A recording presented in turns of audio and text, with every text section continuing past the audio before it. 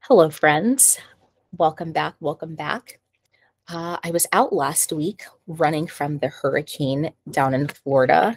Everybody's safe. We all made it out just fine. But we're back this week, and there will be a lot of interesting things happening this week. We'll see the purchasing managers' indexes getting released.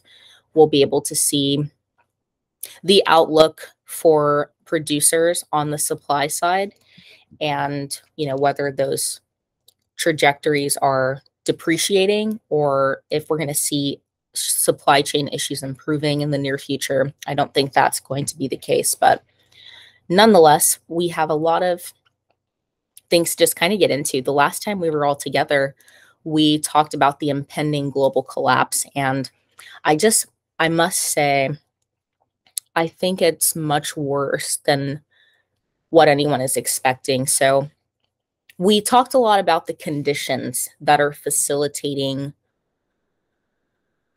these outcomes and facilitating very specific trajectories in terms of the global markets. And there's a lot of factors, there's a lot of events, conditions that are all happening simultaneously to create a very unique set of circumstances that the markets haven't experienced in this way.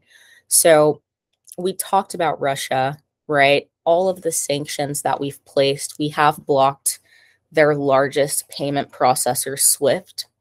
That's definitely having an impact on their economy.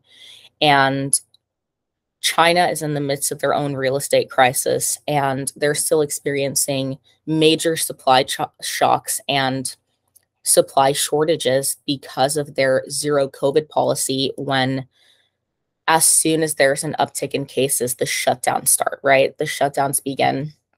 And there's just a lot of tensions that we're seeing in China and Taiwan, not really knowing, are they going to decide to make a move on Taiwan? The whole world is watching Vladimir Putin and Xi Jinping because there's a certain uncertainty that follows communist rule, authoritarian rule. We don't really know for sure how this is going to play out because back in December, China defaulted on about $300 billion of debt in the Evergrande crisis. It's their largest real estate developer. And real estate markets year to date in China are down 87%. And that's not even taking into account the social ongoing geopolitical issues that they have within their country. So there's a lot of unique events that are happening simultaneously. All of Europe is experiencing an energy crisis. We've seen pipelines shut off. We've seen natural gas being withheld by Russia from all of Europe. And here in the States, we're experiencing a lot of interest rate hikes. What I think a lot of people fail to realize is how much of an impact those rate hikes have on the entire global economy. We'll see how strong the US dollar is right now relative to all other global currencies. And that's for a lot of reasons.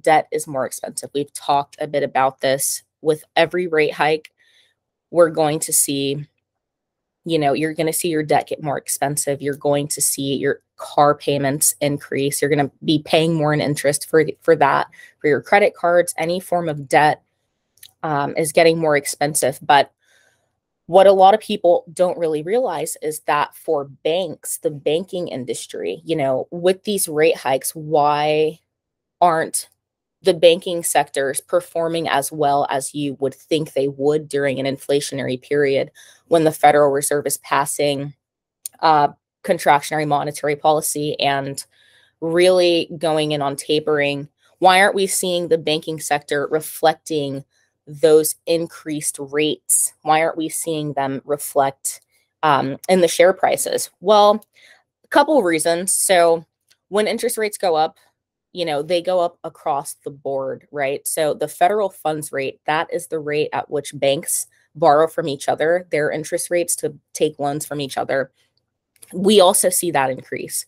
So we're seeing debt on every level get more expensive. And what happens to major banks is collapse when they're not able to meet those loan requirements, when they're over leveraged, when they're not able to pay the debt because the rates are too high. So the US dollar is extremely strong right now because the world's debt is paid in USD.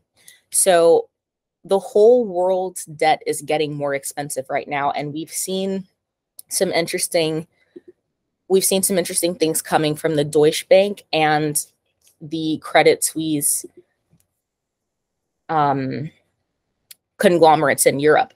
So I'm looking at another screen here trying to compile my thoughts, but it's looking like the rest of the world is begging the Federal Reserve to stop raising rates. Now, it'll be interesting to see if this happens. So we've talked a lot about what's going to happen to our real estate market, what's going to happen to the global economy if we stay on the trajectory that we're on, right? So if we get to a point after the election when I think all of the bottoms are going to fall out of the market, if we get past the election and their Credit Suisse or the Deutsche Bank have to file for bankruptcy or continue to, put pressure on the Federal Reserve, we are not going to be able to sustain our debt with the interest rates increasing. We're going to have the subprime crisis. We're going to have another financial crisis. We're going to have the great run on the banks. We're going to have a series of declining conditions that's going to cause a global recession. Okay, I found this on the web for a series of declining. Check it out. Sorry, my other computer's talking to me. So anyways, we're gonna see a series of events that are going to continue to decline the global standing. So the US dollar is very strong relative to other currencies, which is, it seems like it would be a good thing for us, but in the long term, because of the crippling impacts of the interest rate hikes for all of the other countries in the world, their debt is becoming unsustainable to manage. And with the strength of the dollar just increasing and their own currencies being devalued, there's a very negative inverse relationship there. But aside from the strength of the US dollar and their index, what we're seeing is just, again, the brewing of the perfect conditions, right? So all of the debt is getting more expensive. We're seeing banks begging the Fed to stop raising rates.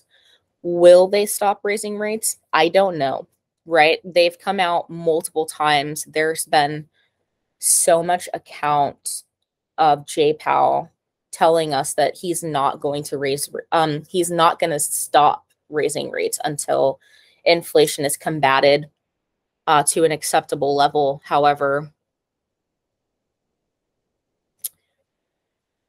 there could be a divergence, right? If we start seeing countries in famine, even more so, if we start seeing, riots in the streets, this is already happening in Europe because they are not able to afford their energy at the moment.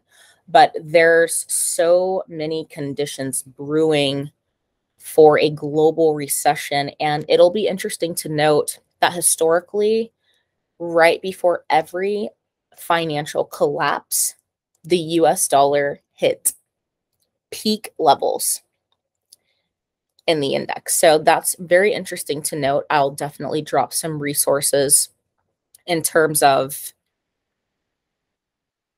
how you can understand, why the dollar index is relative to all of our geopolitical relations and connections amongst the world. So next, we'll talk a little bit about, in theory, if the Fed stops with the rate hikes. So we're just starting to see the impacts of the rate hikes. Interest rate hikes have very delayed impacts on the economy, and you don't see them unfold for at least 6 to 8 quarters. So we're going to be, even if the Fed does stop raising rates, we're still going to be seeing and experiencing the impacts of inflation and the responses to inflation through interest rate hikes well into 2023, well into. So just my 2 cents about where we're going, the conditions that are brewing all at the same time to create a very unique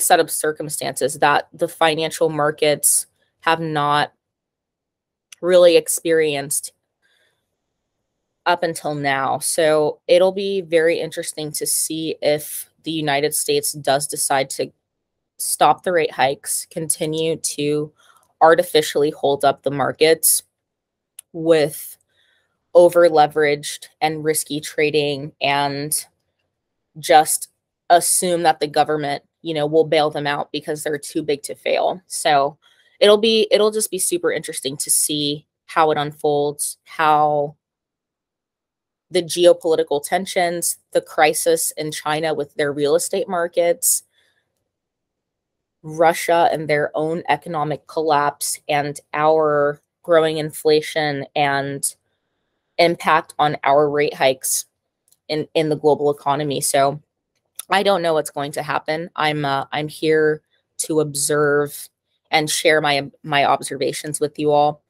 We encourage evolution of thought here, right? So it's important to note that you'll never be able to time the market perfectly because the conditions of the market are always changing. The conditions that facilitate circumstances are always changing. So when the conditions change, when the market conditions change, the thesis changes, the approaches, the strategies change, and the overall trajectory can also change.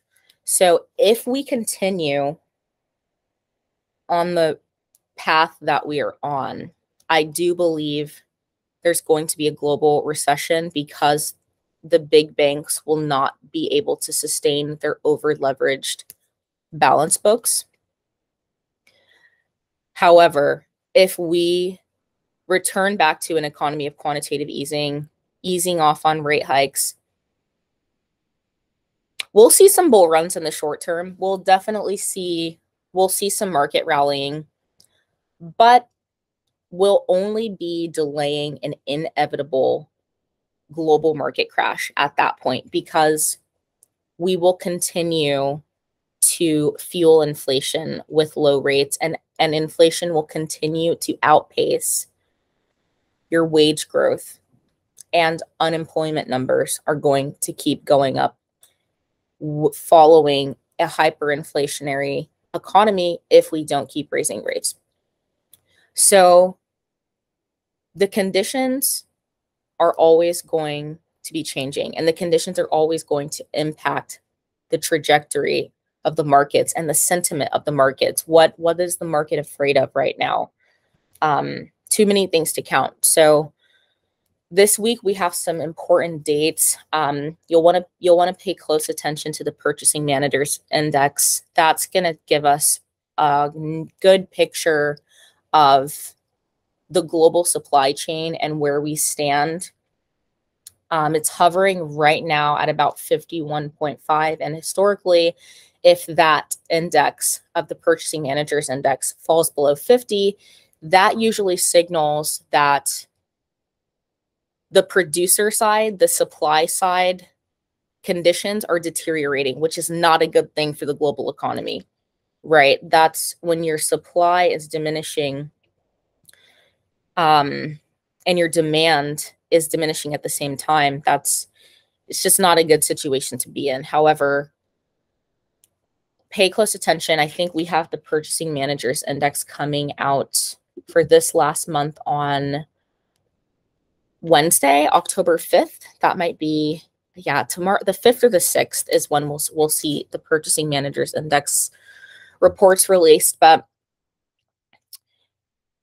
it'll just be super interesting to see how it all unfolds, you guys. We're here to just keep track of the markets and observe and make decisions based on those observations. So I'll be back with some updates and about what I'll be doing in my strategies probably in the next couple of days or so. But until next time,